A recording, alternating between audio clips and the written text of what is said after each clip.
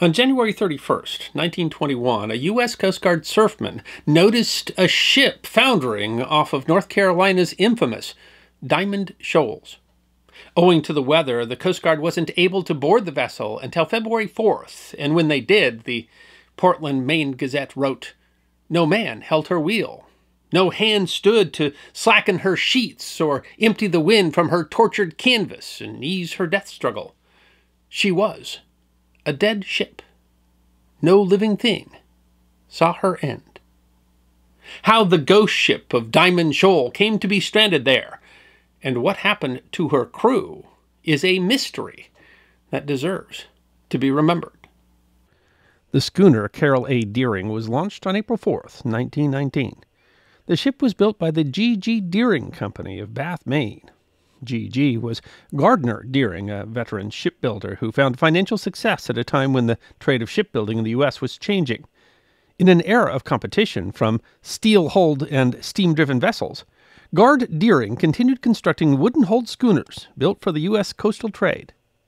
Tilbury House Publishers writes, "Deering schooners were built for hard use in America's coastwise trade, filling a vital need as the nation modernized and urbanized." The Bangor, Maine Daily News wrote in 1911, G.G. Deering in the last half-century has built nearly 100 vessels and owns at present one of the largest fleets on the New England coast. The Carol A. Deering was Gard Deering's crowning achievement. The Boston Globe reported on April 18, 1919.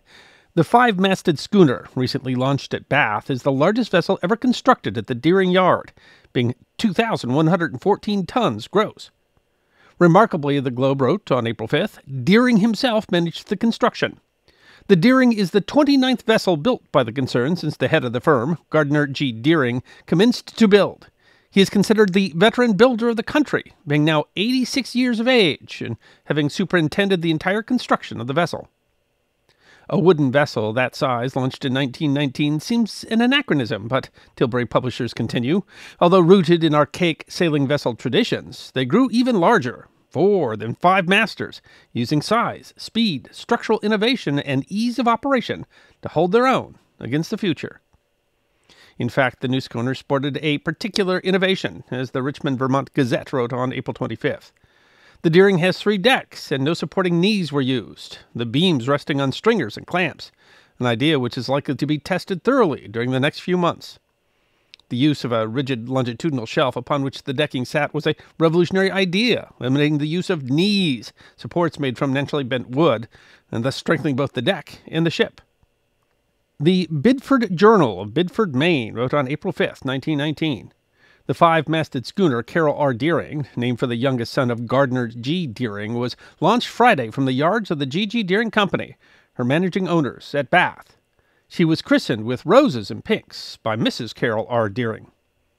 The craft, the Globe noted on April 5th, is for general coasting trade, hails from Bath, will be managed by her owners, has 3 decks and measures 255 feet long, 44 feet beam, 25.3 foot depth, with gross tonnage of 2,114 and net of 1,878. It would be one of the last large cargo ships in the United States to be built with a wooden hull, and was the last that Gardner Deering, or the Deering Shipyard, would build. He passed away on October 23, 1921. Reporting on his death, the Baltimore Sun wrote, Mr. Deering was known by a fleet of coasting vessels that have made the American schooner famous. But by the time of his passing, his great ship was already at the center of one of the most intriguing mysteries in maritime history. At first, the ship seemed destined to be as profitable as other Deering projects.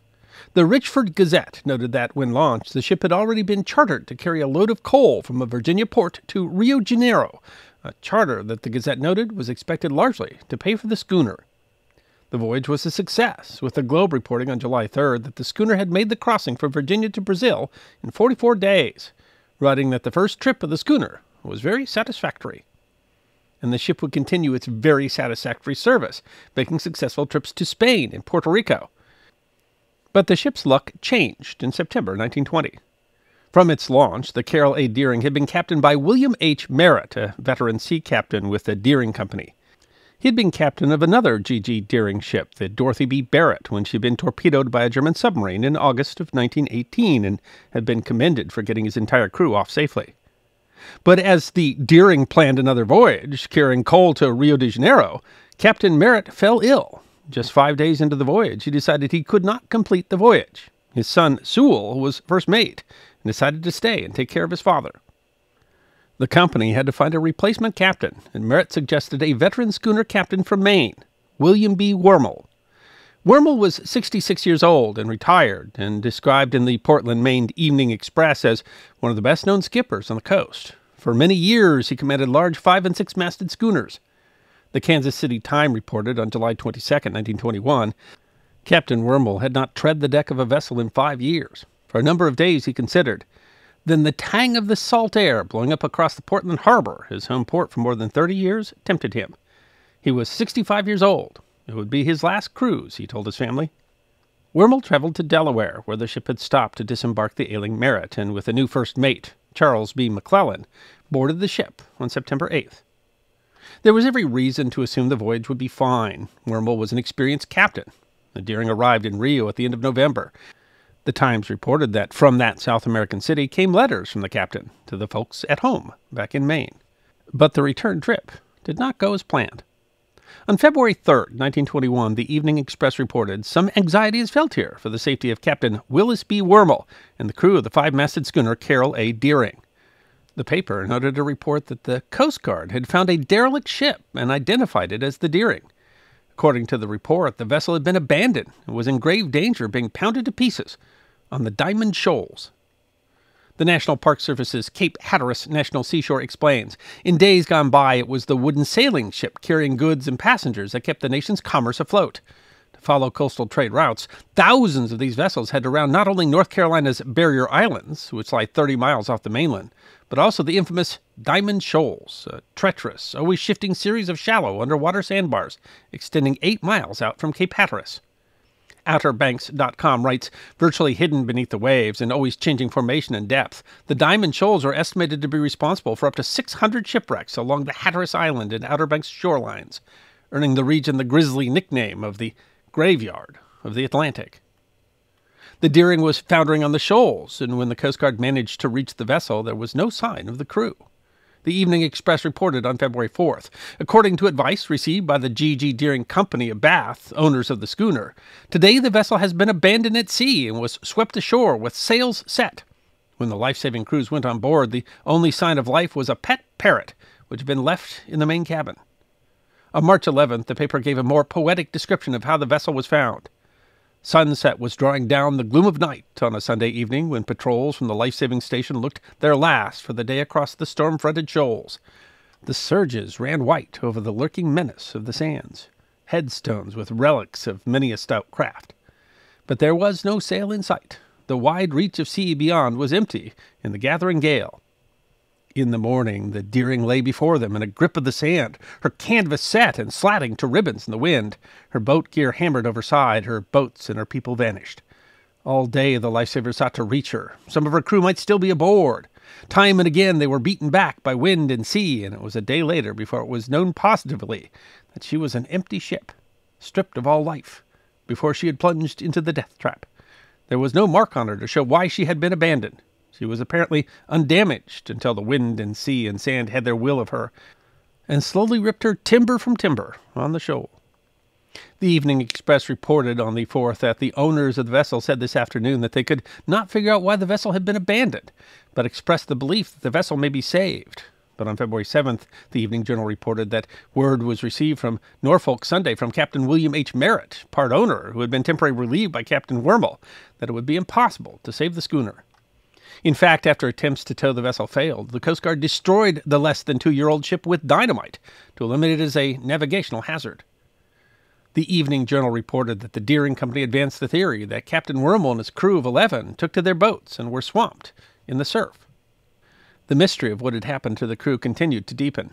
On March 7th, the Evening Express reported that another vessel, the steamer Hewitt, under the command of Captain T.H. Bicknell and with a crew of 54 men, including a second mate from the Portland area, was several days overdue. Although the Hewitt is equipped with wireless, no report has been received from her. More information came out in April, by which time the press had taken to calling the Carol A. Deering the ghost ship of Diamond Shoals. The Evening Express reported on April 2nd that less than 24 hours before being found stranded and abandoned, crew had been aboard the ship. The Deering had passed a Coast Guard lightship at Cape Lookout, so close to the lightship that she was spoken. The crew of the lightship reported that a man at the wheel of the 5-masted schooner shouted to those aboard the lightship that the anchors and chains of the schooner had been lost in a gale. He asked the lightship report the Deering by wireless. But the lightship's wireless had been out that day, and the encounter with the Deering had not been reported.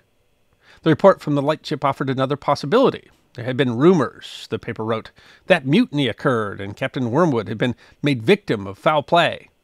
The man who had spoken to the lightship spoke in broken English. The crew, except for the officers, had been Scandinavian, and the lightship had not seen the captain. The mutiny theory was given extra weight when it was revealed that in December, Captain Wormwood had spoken to another captain from Maine while in Rio, and had complained about his crew's discipline, and that the first mate, McClellan, had been arrested in Barbados for drunkenness on January 9th after the ship had put in for supplies. Wormwood had bailed him out of jail. Still, Albert Frost, a Portland sea captain who had gone to discover the fate of the vessel, found the mutineers' story to be questionable. If the ship had mutinied, he reasoned, the mutineers would have turned towards Europe. They would have continued sailing north, nor would they have hailed the lightship.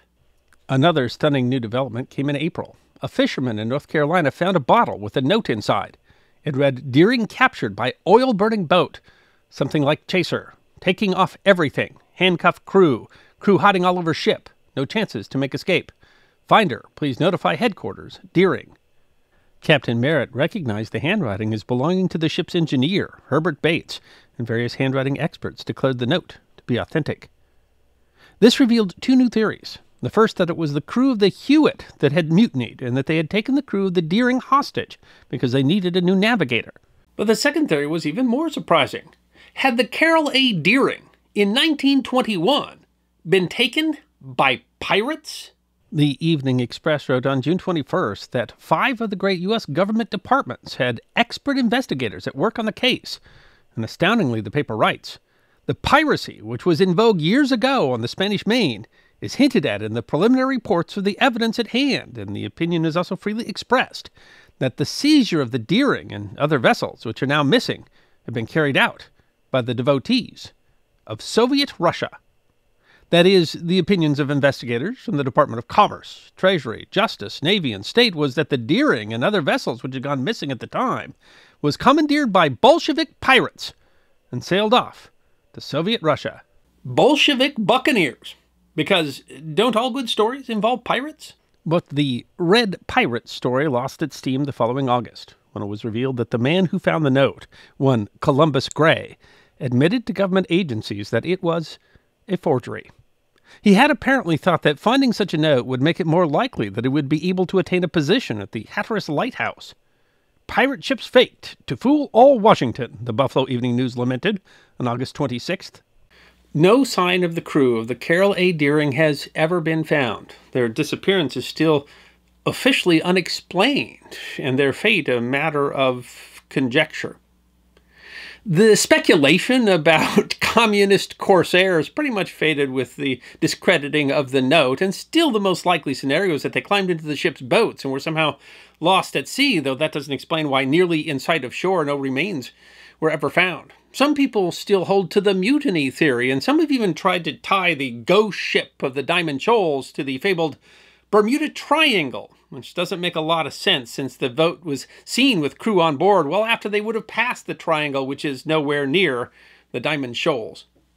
The Hewitt also disappeared and was never found, but that has received far less attention because a ship that merely is lost at sea is less surprising than one that is found intact with no crew on board. There were other ships that also disappeared in January and February of 1921, but most of those can be explained by storms at sea. But the Hewitt and the Deering were last seen heading away from those storms.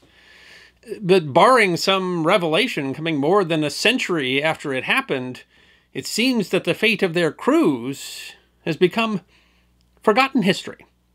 And yet, those who are lost deserve to be remembered. I hope you enjoyed this episode of The History Guy. Check out our community on thehistoryguyguild.locals.com, our webpage at thehistoryguy.com, and our merchandise at teespring.com, or book a special message from The History Guy on Cameo. And if you'd like more episodes on Forgotten History, all you have to do is subscribe.